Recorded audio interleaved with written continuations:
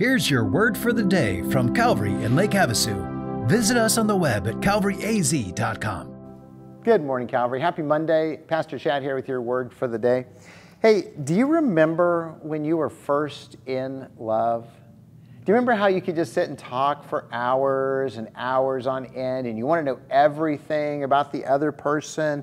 What they liked, what they didn't, and you thought everything was cute that they did. Later on, after you married them, it annoys you, but at the time you thought it was really cute. Well, that's what Paul says he wants to know Jesus beyond that level. Chapter 3 of Philippians, verse 10 and 11 is what we're looking at today. So listen to what he says. He says, I want to know Christ and the power of his resurrection, and that I want to share in his sufferings, becoming like him in his death, that by any means possible I may attain the resurrection of the dead.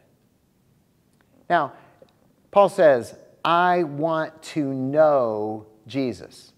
And we say, yay, that sounds like a great idea.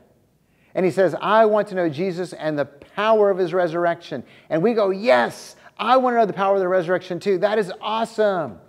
And he says, I want to share in the sufferings of Jesus. And we kind of say, what? I'm not so sure about that. And then he says, I want to be like him in his death, which means obedient to the point of death. And we're like, nope, I'm out. You see, the truth is, we don't really know Jesus, fully know Jesus, unless we know the sufferings of Jesus.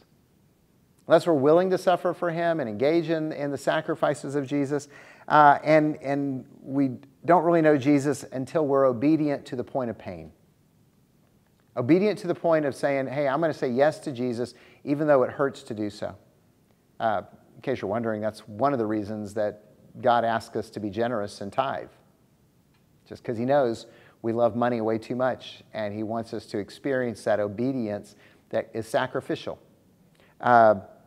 But see, it's only when we share in the sufferings of Christ and that we're obedient to the point of pain, becoming like Jesus in his death. Earlier in chapter 2 it says he was obedient to the point of death, even death on the cross. It's not until we get to those places that we can experience the power of the resurrection. It's a package deal. And if you're trying to get part without the others, then you don't really know Jesus the way that you could. And I'm with Paul. I want to know Christ and the power of his resurrection and the fellowship of sharing in his sufferings, being conformed to his death. Because, we're saved by the grace of God. But I want to know that grace on a deeper level, day in and day out. I know it's hard, but I also know it's totally worth it. So I'll say it. I said it Friday, and I'll say it again today. No matter how difficult or how painful it is, choose Jesus. No matter how difficult or painful it is, I choose Jesus. I hope you will too. And if you do, that will bless you. Have a great day.